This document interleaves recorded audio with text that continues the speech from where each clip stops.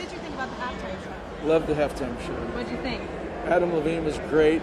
Well, you know, my wife did a video with him years ago, and they played that tonight, so it was kind of fun to reminisce and see that. I love that. And I know underneath that hat you have it. Sporting a new do. Tell me, what inspired you? On the new year, my family convinced me to shave my head, and I took a picture with my daughter with a martini glass, and I never expected what happened.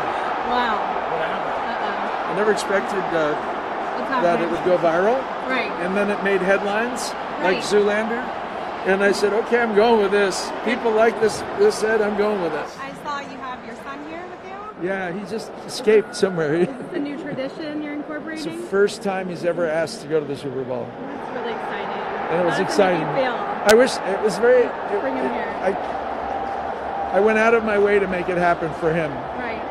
That's really exciting. You know, I wish it had been a little more exciting a game, but I don't know. Things are happening in there. I know. Things are happening. I don't know what's happening. I know. We should check it out. We should check it out. Thank you so much.